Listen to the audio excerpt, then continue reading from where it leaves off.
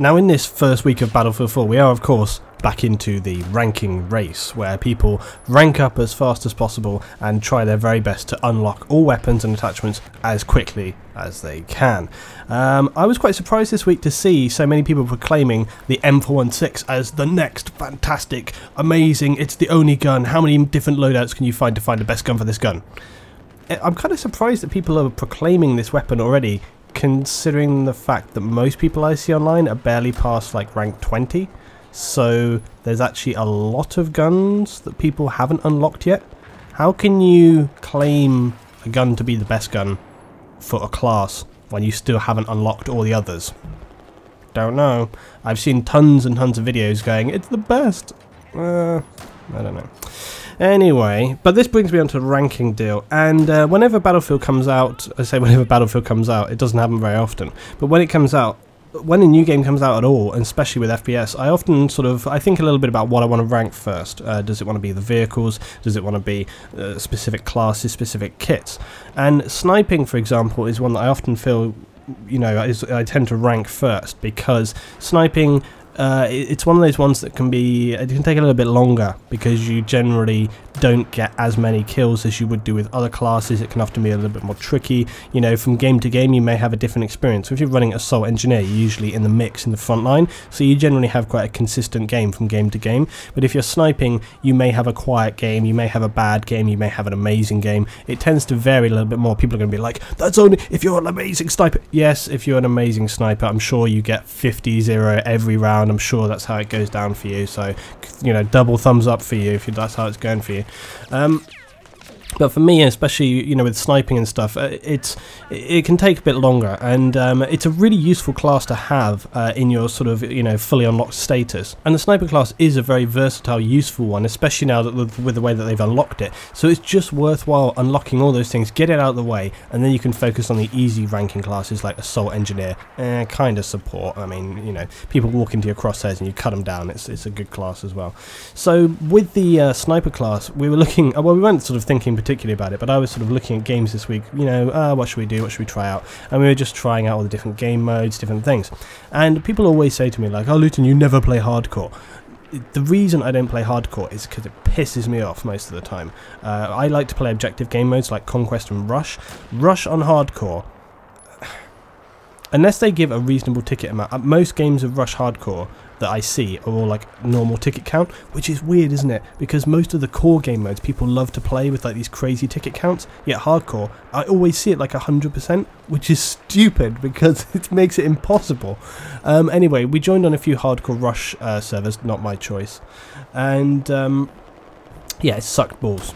It was very irritating. You're trying to move up, and as soon as you get anywhere near the M-coms, there's like 3 snipers trained on you, and you're like, oh, you can't get anything done. So we kind of were like, oh, screw this, okay, it's just irritating, there's no point, it's just, you know, frustrating. Sometimes you get lucky, okay, don't get me wrong, okay, depending on game to game, but if you have a certain style of gameplay, which I tend to find is the majority, is just snipers locking down, you know, bottleneck positions on hardcore. That's how it generally goes on Rush, because it's usually a kind of quite tunnel vision map, you know.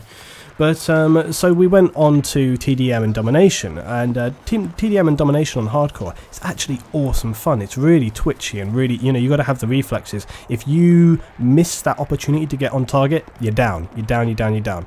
It's really fast, furious, and you've got to get on target. It's so important. If you miss that shot, you're dead. And sniping is really fantastically exciting with it because it's obviously a one-hit kill, and it's really, really great. Now, I've got to diffuse something else here, which I know is going to happen always. People are like, oh, it's not really proper sniping because it's one kill. Yes. I know that, like in normal core mode, it's more difficult because you have to get that chest headshot, yeah? Okay, you don't need to tell me this because I played Battlefield for a long time, okay? And it's like, yeah, it's true. The thing is, what we're doing with the hardcore ranking and stuff, it's not about like that. It's about just, you know, having fun and ranking that class, unlocking the stuff, and then after that, you go back to the standard game mode, which is what I will do, and then play from there on out. Having said that, because I haven't done this for a long time, I actually found that I really, really enjoy sniping in hardcore. The reason being, everybody else is doing it as well, so it basically becomes this ultra twitchy sniper battle where like every single person is trying to get on each other, and it's like if you turn a corner and you know, you're not ready for it, you're down. You know, you pop your head up, you're down. So it's actually really good because a lot of the people in there are all kind of playing at the same kind of skill level. There's actually quite a lot of really skilled people, not always, but sometimes there's some really good people in there. Yeah, we found it was really enjoyable. I found it quite addicting, to be honest. I mean, yes, for sure, okay, don't get me wrong, you know, you're not an idiot, okay, it's not as difficult sniping as it would be in the normal core mode, but on the other hand, you know, you can afford, in the normal core mode, you can afford to take a little bit of a fire return from an assault player or something like that. In the hardcore mode, you can't. 2-3 rounds, you're down. So you have to make that shot count. If you miss, you're screwed. On core mode, if you miss and you're sniping, it's not the end of the world. You can usually change it up to a pistol if you're fast enough and drop them. Hardcore, you will not get that chance. You'll be down on the floor. So it really, that first shot counts. You have to hit first time, every time. And just for that sake, I love the twitchiness of it. I also like the tension of it, you know. On some of the maps you play, Flood Zone for example, on TDM or Domination, the tension in that map in hardcore is really intense because, I say again, people are moving around cover to cover, and you're never sure who's going to come around that corner. It's really intense. I love it, actually. I really love it. It's quite addicting. I think I'm going to play it more regularly. Probably going to play it more anyway. And I think as I unlock other classes as well, those kind of game modes are going to be really enjoyable because, you know, for example, you slap some suppressors on there, you go full stealth, really enjoyable. So that's for me. Some of you guys might find this kind of surprising actually, because obviously I'm such an objective player generally. I love playing the objective. I love, for example, running transport helis and just going, you know, if you run transport helis, you usually end up with a negative KD because you don't end up really getting any kills for the whole time if you're piloting. So you end up kind of fair, and you get no points either. Several people this week pointed out to me about that. They're like, they really should change this for the transport heli. I agree, but how? I don't know.